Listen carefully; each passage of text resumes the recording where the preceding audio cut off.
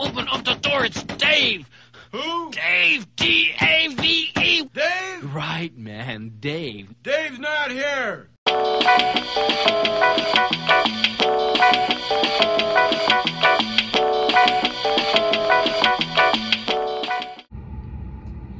As I think about the things to add to this video series, one of the things I was thinking about was this sort of fun outdoor sort of gaming thing. It's like this broad scale game idea that came up. And there's this really cool thing that the Miami Herald came up with some years ago. And they actually came up with it back when they still had the Tropic magazine that was the Sunday insert in the paper. And it was like back in 1984, so almost 40 years ago now.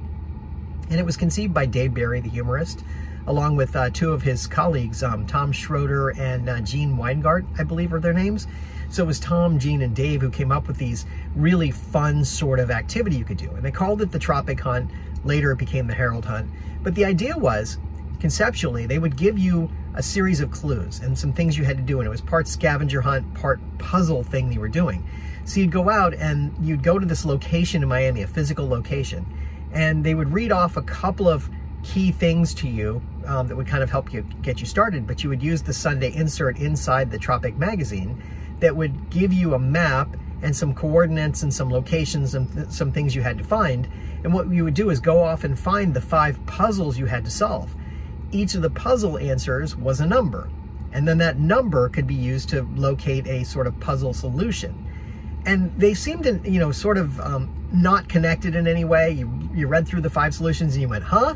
But then they'd bring you back at the end of the day to the main stage and they'd give you one more clue, and that would tie all of those things together. So you would have all those 5 things plus this additional clue to lead you to one final puzzle, and you had to find the puzzle and solve it. And often it was some kind of ridiculous solution where you had to like go up to somebody and say something specific, or call a phone number, or text someone, or do something like that. And it was really, really fun. So I did it a few times in the 80s, like when I was in high school and college, and I had some fun with it. I really enjoyed it. It was a lot of fun. And then I couldn't do it for a few years because I wasn't living in South Florida, but, you know, tried to follow up and, you know, stay around it and try to solve the puzzles sort of conceptually in my head because it was just so much fun. And then when I moved back to South Florida, I started doing it more regularly. And I did it a lot of years in a row, and there was a few years where the puzzle wasn't happening, where the hunt wasn't happening, where they didn't do it for some reason. They also added the Washington Post hunt up in DC that would go on for a couple of years in there somewhere. And for the last few years that they did it in South Florida, down here in Miami, I joined it with my kids and my dad, and it was a lot of fun. And we had a couple of other friends and relatives we'd do it with, and it was just so much fun to go out there and do these puzzles and try to solve these things. And you know, I look at it fondly. And the last one they had was in 2019, right before the pandemic. So it was the kind of the end point of it. And I don't think they're going to bring it back. I mean, who knows? Dave Barry may come back with another one this year, next year, who knows? But it seems unlikely. It seems like it's run its course. You know, it's been almost 40 years now, and, you know, that's probably it. But it was so much fun. So what I wanted to do was, I had created a video of the last one, and I thought I'd add it here as sort of this contextual thing where you can kind of see how these puzzles worked and how it went together. It was really, really intriguing, and I hope you kind of get the sense of sort of the logic and some of the thought process that went into this. Dave was sort of ingenious in the way he thought of this and the way he put it together, and I just wanted to share it with you because it's really kind of neat, fun, and interesting, and I hope you enjoy it. So it was time once again for the annual Herald Hunt. This is the 35th year they've done it. It's an amazing event put on by the Miami Herald. The first thing is you get this little booklet that comes inside your Sunday paper. And it gives you some opening questions, some information about how the hunt works. There's some advertisements in here. And they tell you about kind of what to expect. And what you're going to see is that there's going to be 5 puzzles you need to solve. And every answer needs to be a number. And then you have a map in there. And the map directs you to where you should find these puzzles, and then each of these is a potential answer among those 5. Once you've solved the 5, you'll have some clues in there. They'll give you a 6th question, and then you'll be able to solve the final puzzle. There's another couple of pages of ads in here, and then now we move on to actually doing the hunt. And here's Dave Barry to get us started. So is everybody ready for the opening map coordinates? They are 13, 50,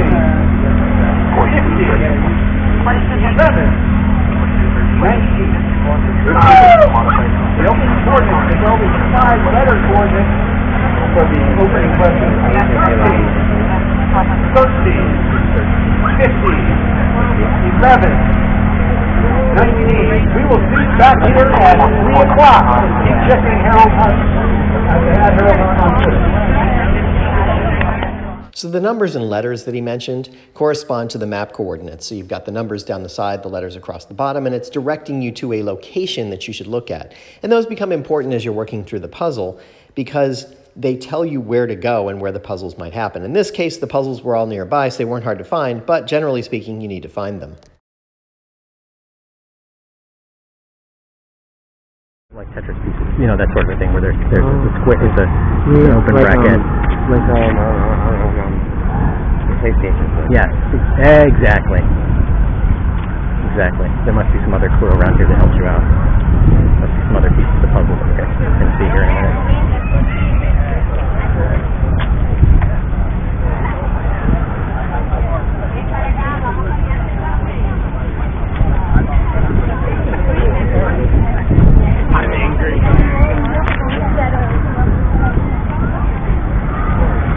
Now, interestingly, this was the hardest puzzle for us to solve.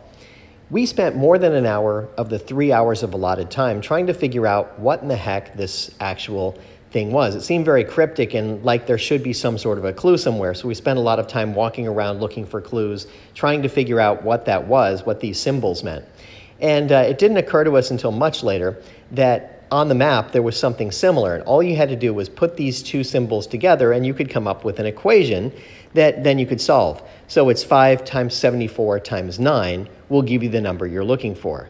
I don't know why it took us so long to figure out, but for some reason it did, but we did figure it out eventually. And as you put it in the calculator, 5 times 74 times 9 is 3,330, so that's the answer you were looking for. Have you heard the word is out? I don't know what that means yet, but we'll figure it out as the hunt goes on.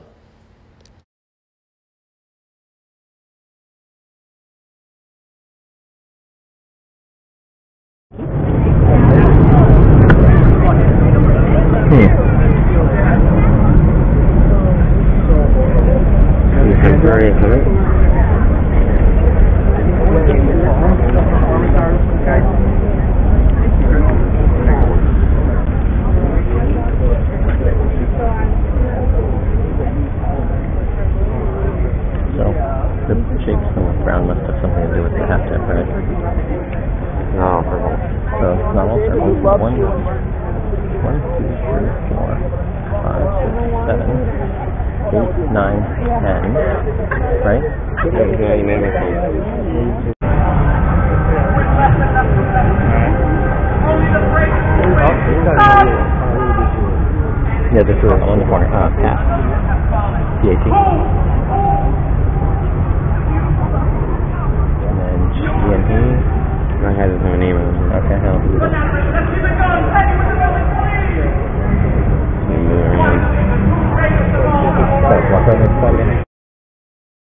Now, I don't know why, but when I looked at the actual clue they gave us, the plus signs to me seemed like if they were replaced with zeros, we could easily get a phone number. And it turns out that the plus on the phone on a contemporary piece of equipment is a 0. So if you dial that number, 305-376-2044, you get a recording that says that you're standing in front of GHI. Now, what does that mean? I think that's where you need to start thinking about this as a phone dial. And if you look, there were 10 circles on the ground and a little thing, and that would look like a rotary phone dial. So GHI is number 4, and what was over at number 4? Well, if we look back at our actual description of what it looked like, I actually drew a little quick map here to kind of help myself a little bit. I drew the 10 circles and the little piece at the bottom, and that's when I realized it was a rotary dial. And Brad, the person's name was standing on number 4. So it occurred to me that if we took the letters for Brad and typed them into the phone, we could actually get the number we're looking for. So just by looking at the rotary dial here, we see that the B is 2, R is 7, A is 2, and D is 3. So we could just take the number 2723, and the answer is the pass is thrown. Again, don't know what that means, what the context is here, but we'll figure it out as we go through the hunt.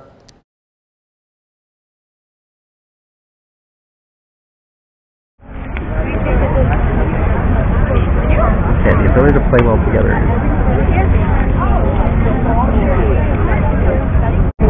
I don't 9. 9 words, okay.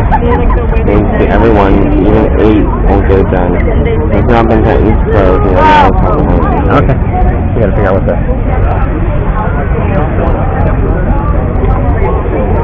Draw 3 of... Imagine. First bit of love. Of. Frisbee. A.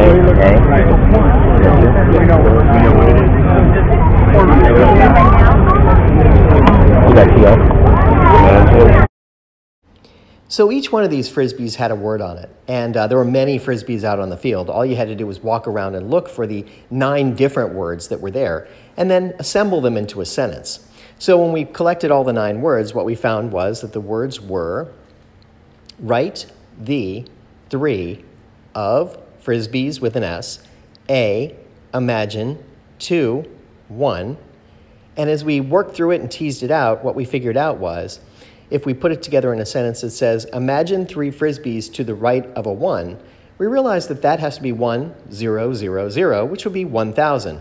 So the clue is find the man with the apparel we've described. Hand him a slip of paper with your name, cell number, and password. Okay, so that's going to come into play when we get to the end game.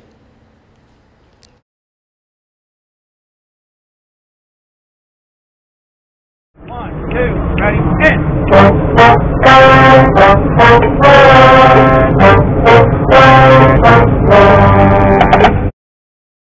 So this was a fun little middle school marching band that was out there helping out.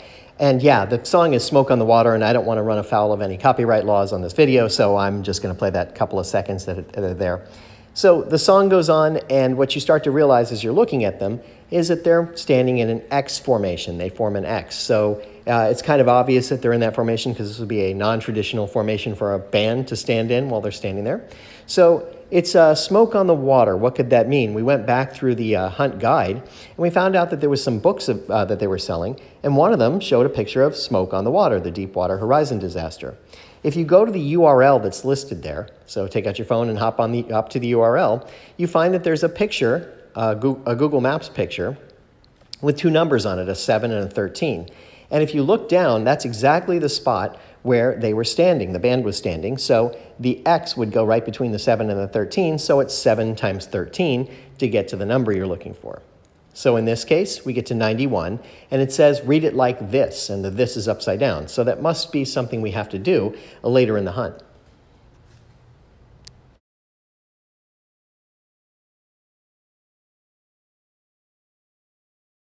And now, our final tune. The battle of all battles. The Knights versus the Pirates. Petty, the music please. Guys, this is the number 15 battle. The David Goliath. Who will be our winner? Stop! Oh! And our winner today, if you can please step up, is our Pirates! Everybody give it up for our Pirates! Yes! Do you have anything to say? In the Hunt guide, there was this rental kingdom, and look at that, there's a pizza pie for $2.95. So if we use the $2.95, we can see the first part is HRLD. That was the name of the URL we used before when we looked up the Deepwater Horizon book. So probably we're going to have to look up a URL, though I really don't know what or why, but we'll find that out in a little bit.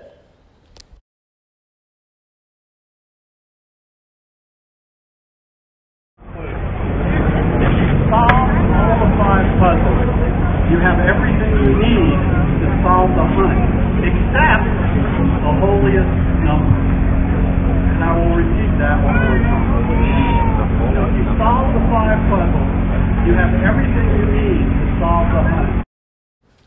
So the clue Tom gave us was that you need the holiest number. That would be the most 8s in a number. And there was an 8888 in the answers. So that would make sense as the final answer. Now, someone solved this puzzle within 5 minutes before we even really got started and figured it out. So unfortunately, we weren't able to finish the puzzle, but I'll take you through it anyway. The clue is telling you to go look for the sub, and that's the one on the Hunt map that was down where the barge was, where you had half of the equation that we took time solving.